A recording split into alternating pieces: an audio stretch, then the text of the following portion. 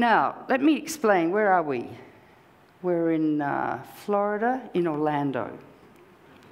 You'll have quite a few bombs targeted on you. Let me explain what would happen. You know, sometimes you're listening to NPR and you hear, ooh, we are just testing the emergency broadcasting system. This time you'd hear, ooh, you are under nuclear attack, run to the nearest fallout shelter. You have only about 5 minutes to get there by the time the attack's notified, etc. The missile will come in, or the bombs, at 20 times the speed of sound. You won't even hear them. They'll explode here with 6 times the heat inside the centre of the sun. And this is ground zero. It will dig a hole 3/4 of a mile wide and 800 feet deep, turning us, the buildings, and the earth below to radioactive fallout shut up in the mushroom cloud. 5 miles in all directions, everyone's vaporized. A little boy in Hiroshima was reaching up to catch a red dragonfly against the blue of the sky on his hand, and there was a blinding flash, and he disappeared. And if you go to the Hiroshima Museum, there's his shadow on the pavement. 20 miles from here in all directions, everyone will be lethally burnt, lying in what remains of the buildings and what remains of the streets. The White House has been stockpiling huge quantities of morphia just in case there's a nuclear war. But we don't know where it is. We'll be dead and injured too. There'll be no syringes, no doctors. People will be sucked out of buildings by winds of 500 miles an hour, turning into missiles travelling at 100 miles an hour. Windows popcorn, shards of glass decapitating people. And then the whole area will be engulfed in a huge firestorm of 3,000 square miles. Even in winter in Boston, everything will burn. And as these fires burn, huge amounts of black radioactive smoke are shot up into the stratosphere all over the country, and the fires will coalesce right across America, east to west, north to south, and the whole country will burn. And as these cities burn all over the world, the black smoke will rise into the stratosphere. Incidentally, the ozone will be destroyed. So if you do survive in a shelter and you go out, you'll be instantly blinded by the ultraviolet light. It gets sunburn, 3rd-degree sunburn in 3 minutes. This cloud covers the earth with so thick it blocks out the sun for up to 10 years, creating a short ice age, and everything and everyone will freeze to death in the dark. If you do survive in a fallout shelter, there'll be no food, although they say they should send the old people like me out to gather any food because we won't live long enough to get our cancers. There'll be millions of corpses. And as they decay, the bacteria and viruses multiply and mutate to become more lethal, like polio and the plague and the like. I can go on, but you can imagine what devastation it would be. We are close to that. We are like lemmings walking blindly towards the cliff of nuclear annihilation, worrying about things that don't matter. If you put rats in a cage and threaten them with a lethal situation, they go away and do something totally relevant to that which threatens them, displacement activity. Or into manic denial, clothes, food. Let's not think about what really happens. And the media is not teaching us the truth. At least in the 80s, 80% of Americans really knew. Now they don't, and it's more dangerous now because the Cold War's over, but the hot war's on again. And for the first time since the Cold War ended, Russia and America are confronting each other militarily. They are the only countries that can destroy life on Earth. Whereas there's Pakistan and India, each with 200 hydrogen bombs, and they're very volatile. They're always fighting at the border, and you never know what they might. If they have a nuclear war, we'll get what is called nuclear autumn. There will be a hell of a lot of smoke in the Northern Hemisphere, and crops will fail and billions will die. So what's the solution? Well, it's very interesting because the United Nations has just held a conference on the Non-Proliferation Treaty. The nuclear nations signed the Non-Proliferation Treaty. Who are they? France, arrogant. Britain, extremely arrogant. America, very arrogant. Russia, and China. And they signed the Non-Proliferation Treaty saying that they promised that they would get rid of nuclear weapons soon, Article 6. They've done exactly the opposite. You know, America's going to spend $1 trillion in the next 30 years building up its weapons. Why? Because Senator Kyle, that evil little man, said to Obama, I'll let you get SALT 2 passed, START 2 passed in the Senate, if you spend $1 trillion on building nuclear weapons. Why Obama went for that, God only knows.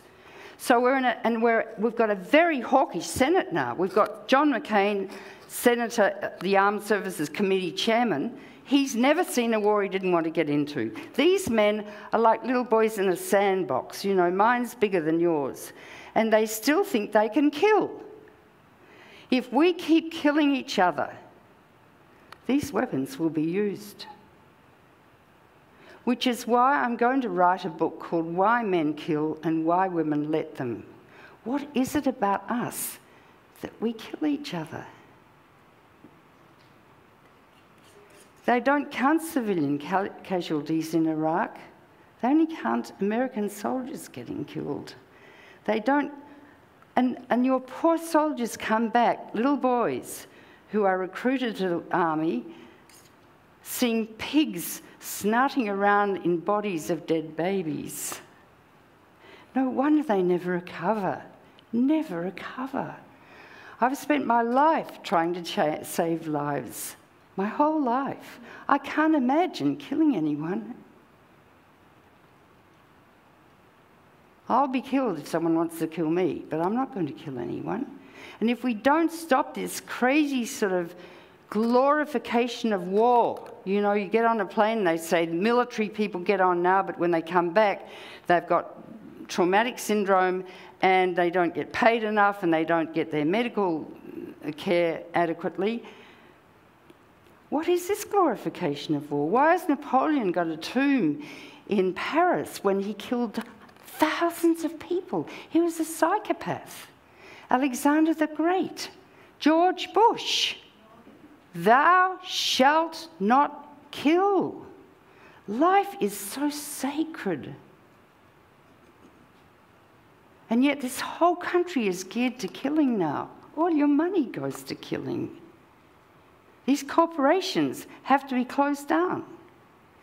And what's the solution? Well, 106 countries at the United Nations unanimously passed a resolution to abolish nuclear weapons. The only countries, majorly, who fought it are the 6 nuclear nations. How dare they? They see these weapons as some sort of power. I don't know what it is in their midbrain, you know? It's interesting, in the midbrain of men, the 2 impulses which produce, what's that incredible hormone that's like morphine that, you know, when you have an orgasm, you know that lovely feeling you get? Oh, no, it's not oxytocin, no. What? No, I can't think, sorry. But anyway, so no, it's not adrenaline. Orgasm, that's, when you have an orgasm, it's not adrenaline. It's that gorgeous feeling, you know, you just... Well, violence does the same thing. And those 2 impulses are situated very closely in the midbrain of men. And violence is associated with sex. You know, why do they play porno films to pilots who are about to take off from planes and drop bombs? I've met some soldiers who say they ejaculate as they go into battle. It's very interesting, and I want to examine this from a physiological, functional point of view. And the women, you know, we're 52% of the population, and we have no power. Look at Congress, all men with ties. Ties are a symbol of you-know-what, I think. But we have the nurturing hormones, the oxytocin and the estrogen and progesterone to nurture life. And we have to stand up and take over now. We have to take over. How we do that, I don't know, but I'm going to write about it in my book. That doesn't mean to say, you know, we make enemies, but The magic number is 30%. Below 30% representation in an organisation, women vote to please men. Above 30%, there's such mutual reinforcement. They say, no, today we're not voting for missiles, we're voting for milk for children. Has nothing to do with Republicans or Democrats or anything like that. It's what we know to be right. So the solution is we have to mobilise again, as we did in the 80s. We have to have another revolution. We have to get on the media somehow. And I don't know, I mean, Greenpeace always gets on the media. I got on the media by making friends with an engine driver. I got on the media by writing a letter to the paper. I got on the media by having an article in the New England Journal of Medicine. I mean, there are lots and lots of ways we can get on the media. But I say to you, and I'm sure there are grandparents here, I've got 7 grandchildren and children, you know, if you really, and how much do you love your own life? How precious is it? How amazing that your sperm, out of the millions that your father ejaculated that night, each different, reached your egg. How sacred is your life? And if you understand how precious life is and where we are on the brink of extinction, you look in the mirror every morning and you say, what am I going to do today to save the world? And that's the only way you'll be able to look in the eyes of your grandchildren and children and all these dear little babies around here everywhere and say, I'm going to make sure you have a future. I won't go into nuclear power because I did that the other day. I won't go into global warming, but there's a solution to that too, and we'll be talking about that tonight. But I think the most important thing to address today is what I did address. So I'll probably end here, and if you have any questions, I'll take a few. Make them profound, related to what I've just said, otherwise we'll lose the feeling in the audience. Now, if you have nightmares, fine. It's like I've told you, you've got a terrible disease, and you'll go through the stages of grief, a la Kubler-Ross, shock and disbelief. Well, she said one thing wrong, I won't believe anything she said. Or I've got fillings in my teeth, you know. Then depression, go through the depression. Allow yourself to be depressed.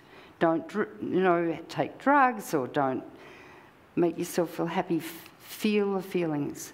And then anger comes. And if anger is focused in a white-hot beam, suddenly you'll know what you have to do. No one's ever told me what to do. And often when I'm in my garden alone and really quiet, I suddenly know what I have to do. You'll be told. It will come to you. But allow yourself the grief, because that's how you grow psychologically and evolve into what you must do. And honour that. Honour your feelings. I think there are enough really caring people in this room and intelligent enough to really lead the movement. I came here, I was an alien and a young woman, and I actually led the movement against nuclear weapons in America. If I can do that, you're Americans. And I think that people came from all corners of the planet to this country to save the earth. Americans are kind, loving, caring people. They just need to know what's going on. Only if you change, only if this country changes, only if this country changes will we save the planet. Russia won't move unless you do. You'll have no power unless you change. See not the mote in the other person's eye. Look instead for the mote in your own eye. Listen to what this Pope is saying. He's starting to speak great truths as Jesus would have. Maybe I won't take questions. Maybe I'll end now, go away and digest and just stay with the feelings and take in what I said. I've written a lot of books. The best one to probably read is The New Nuclear Danger, George Bush's Military-Industrial Complex, and it's all about the corporations and George Bush and Cheney and Rumsfeld and the whole thing. So if you want to learn more, because education is key. The new nuclear danger, George Bush's military-industrial complex. If you go to my own website, helencaldicott.com, all my books are there. Also, the conference I held this year called The Dynamics of Possible Nuclear Extinction, with colleagues of Hawking, etc. If you go to my, you might find it there, but my other website, helencaldicottfoundation.org, you'll find the live stream of that conference, which is fantastic. I had Chomsky and all sorts of really notable people. And also you'll find there the live stream of the Fukushima Symposium, the medical and ecological consequences of Fukushima. If you watch those two symposia, you'll really understand and learn A, about nuclear war and that threat, and B, about nuclear power and that threat. That covers both. And then global warming, well, I wrote another book called If You Love This Planet about that. Okay, everyone, we've got a big job to do. And God, you feel great when you do the work, because the only way to be happy is not to look at your navel and try and make yourself happy. The only path to happiness is to serve.